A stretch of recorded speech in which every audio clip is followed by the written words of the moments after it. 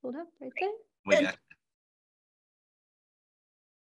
All right, so right now I want you to think of what are some words that come to mind when you think about invasive plants. When you think about the definition of an invasive plant, think of maybe 3 words that come to mind. You can write them down or just keep them in your head and see if these words change definitions or maybe get more defined during this presentation. And we're going to talk about 3 main topics today. For one, we're going to start out with defining the big 3, native, non-native, and invasive. We're also going to talk about what makes a weed, because that can be a really confusing topic, but it's important to know about. And then we're going to talk about why it even matters what words we use when we're talking about invasive species. All right, so I'll go ahead and start out by defining what native plants are. A native plant is a plant that is part of the balance of nature that has developed over hundreds or thousands of years in a particular region or ecosystem. So 2 things to remember from that definition. A native plant is originally from the area and it has its niche, which it means it has its role in the ecosystem. I have here pictured buttonbush, which is one of my favorite native plants. Likes to grow along waterways. Pollinators love it. Waterfowl loves it as well. And it's native, so it grows the way it's supposed to. It interacts with its pollinators and wildlife the way it's supposed to. And it interacts with the plants around it the way it's supposed to. Now, the opposite of native plants are non-native plants. And non-native species are organisms that do not occur naturally in an area, but they are introduced as the result of deliberate or accidental human activities. 2 things to remember about non-native plants. They are not originally from the area, but they're not necessarily bad. I have pictured some tulips and some pansies. And these are both some garden species that they're not native to Kentucky. They're not native to the United States, but they look beautiful in our gardens. I really like to see them in the spring, and they're not necessarily causing any harm. They don't have their role in the ecosystem. They're not interacting with pollinators and wildlife the way they would in their native range, but they're not necessarily causing any harm. Now, there are non-native plants that are causing harms. And we're just talking about plants in this presentation, but these definitions also apply to animals or fungi or pretty much any other organism.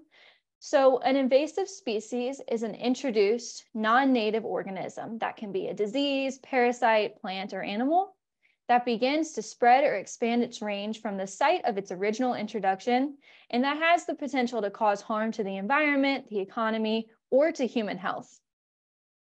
That was a pretty lengthy definition, but for invasive plants, there's 2 things to remember. 1, they are non-native. That's the key.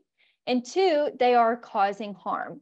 So I have here pictured Lespedeza, and if you live near a field, you probably see a lot of this invasive plant, and you'll notice that it just takes over the area.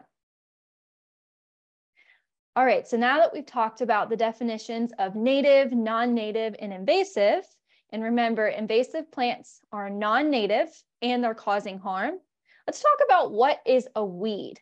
And this is a bit of a tricky question. The answer to what is a weed is it's complicated. I like to think about it as square rectangle comparison. So all invasive plants are weeds, but not all weeds are invasive plants. So what exactly does that mean? Well, what is a weed? It is unwanted, it's undesirable, and it's simply a plant out of place. And you might be thinking to yourself, okay, that sounds pretty subjective, and it is.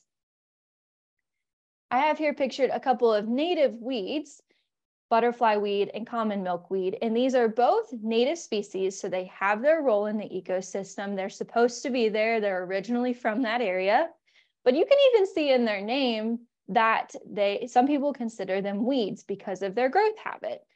So you might want them in your garden because you might have a pollinator garden and you're trying to attract some bees and butterflies, but other people might not want them in their garden and they might think of them as a weed and they want to remove them, and that's okay. If you're a podcast listener, this slide's going to be a little bit confusing, but one of the funny examples of just how tricky this conversation can be is knotweed. So knotweed, K-N-O-T, weed, is a weed because it is an invasive plant. It grows along riparian areas, and like its name suggests, it forms really dense tangles. However, it's a little bit confusing when you're having conversations out loud about knotweed because it is a weed, but its name suggests otherwise. It reminded me of this funny scene from Winnie the Pooh, so I like to bring that up. All right, so you might be thinking, why does it even matter? Why does it matter that I am calling this plant invasive, but I'm not calling this plant invasive and I'm calling it a weed? Well, there's a few different reasons why. One of which is there's a lot of different people who are part of invasive plant conversations. This goes from people who just have a garden in their backyard and they are talking about the plants, or they're trying to figure out what plants to put there and not put there. It's a conversation that includes scientists who are researching these invasive plants, and land managers who are taking care of these plants in natural areas. And it's important that we all use a common language. We've got some solidified terms to use. That way we all know what everyone else is talking about. Along with that, some terms, they can cause confusion, they can cause illusion, and they can cause exclusion, worst of all. So you might have heard some terms in the past used to describe invasive species, some of which include alien, indigenous, non-indigenous. These kinds of words, they can actually create xenophobic feelings, and so we want to kind of avoid them. We want to make sure we're separating political conversations and conversations about people from conversations about invasive plants. So we're trying to get rid of using words like alien. Another term that people use a lot is exotic when they're describing invasive plants. And this one can kind of be a confusing term as well, because a lot of people hear the word exotic and they might think of the pet trade. So they might think of an exotic animal, an exotic fish that they want to have as a pet because it's cool and unique and it's from another area. And while some of these invasive plants were originally brought here because they are cool and unique, we don't want people to have positive feelings towards them. And the word exotic can actually create positive feelings towards these plants. And some of the terms that people use are just confusing. So the term native invasive is an oxymoron, because if you'll remember, the term invasive, they have to be non-native. They have to be causing harm. So when you say it's a native invasive, it's contradicting itself. So like we talked about, you can use the word weed instead of that, and we'll talk about another term later to use instead of native invasive. If you want to take a picture of this slide, you can. We talked about the first few, and we're going to go through a few more different definitions of terms that you can use when you're talking about invasive plants. All right, so an introduced species is a species that is brought to a new geographic area intentionally or unintentionally by humans, similar to non-native. Now, introduced in the US, we typically consider a plant introduced if it was brought here post-European settlement. This does have some nuances to it because obviously there were people living here and moving plants around before the Europeans got here. But for the timeline of invasive plants, that's typically what we're talking about when we say it's an introduced species. Now, globally, with places that are a little bit more connected, this can be a little bit trickier to determine where a plant is originally from. But I learned recently that people actually will take the plant's DNA to figure out what it's related to and where it's from. All right, so a nuisance species is similar to a weed, so you can use this as well instead of native invasive. So a nuisance species is an individual or group of individuals of a species that causes management issues or property damage, presents a threat to public safety, or simply is an annoyance. Now, this can apply to both native and non-native species. I've got a couple of examples of species that can be considered nuisance species right here. So we have a native trumpet creeper vine. Hummingbirds love it. It grows really nice on trellises. And a lot of people might plant this in their garden or let it grow in their garden because they enjoy it. They think it's beautiful. They like the pollinators that it attracts. But other people might see this and they think, oh, I don't like how that looks. I get annoyed when it grows in my garden like that. It's causing problems for me. And so they could consider that a nuisance species. Now, the same goes for invasive species, such as English ivy. And you look at this picture and you notice that English ivy is also a vine. Again, it's invasive, so it's non-native, and it will strangle trees. It will grow messily all over your garden when left unchecked. So it is also considered a nuisance species. And range change is a pretty interesting topic that's coming about a little bit more. And it means the circumstance of a species' current or existing range growing, shrinking, or shifting over time. And this change can happen to native and non-native species with or without human assistance. So we'll go more specifically into this. All right, so range changes can happen again to native plants. And most people will consider a plant native even if they're moving on their own due to climate change. And with or without human assistance, that can sometimes be a little bit difficult to determine. Just wanted to throw that in there as well. But range change is happening again with both native and non-native species, including invasive species such as kudzu.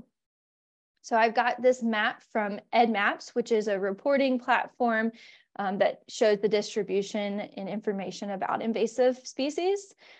And if you look at the map right there, you can see the light purple is where kudzu has already been reported in the state.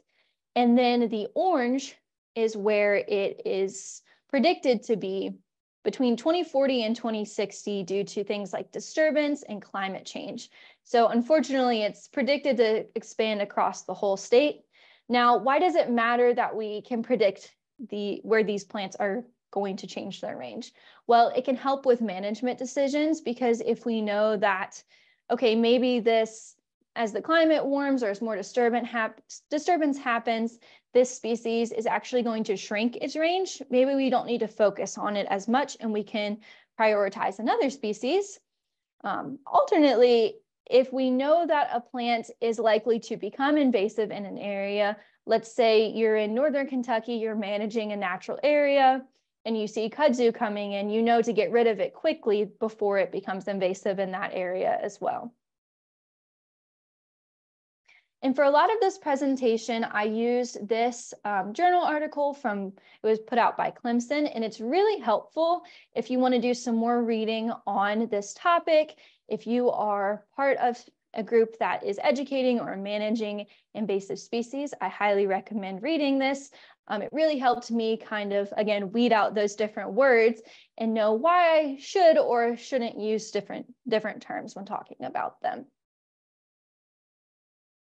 And finally, I just wanted to mention when we are having conversations about invasive species, it can be really hard to stay positive because it is such a drastic, they're having such drastic impacts on our ecosystems. But when we can stay positive, it helps when we teach other people about them. That way they don't just feel hopeless and not want to do anything. So if we can use terms such as restoration versus simply eradication, or promoting biodiversity versus just killing invasives, it can really help. And if you have any personal success stories that you've had with getting rid of a certain species in your backyard or the area you manage, it's really helpful to share those with people too. And if you're looking for some ideas, the National Park Service actually has some invasive species success stories on a website, which is really fun to look at, especially when you're feeling a little doom and gloom about them. Okay, if anyone has any questions, feel free to ask now. I'm going to pull up a flyer real quick though. Can you all see that? Yes. Okay. So if you are interested in learning a little bit more about invasive plants, specifically how to teach others about them and create your own volunteer groups, or maybe start invasive plant conversations in these volunteer groups, we've got a couple of invasive plant education training workshops left. The one in Fayette County has already passed. It was a couple of weeks ago. Thank you if you're on today and you attended that. It went really well. But if you are in Northern Kentucky or Western Kentucky, we've got a workshop left in Boone County and also McCracken County as well. So you can scan that QR code right there. I've also got my email down there, but I'll put that in the chat if anyone had any questions about it.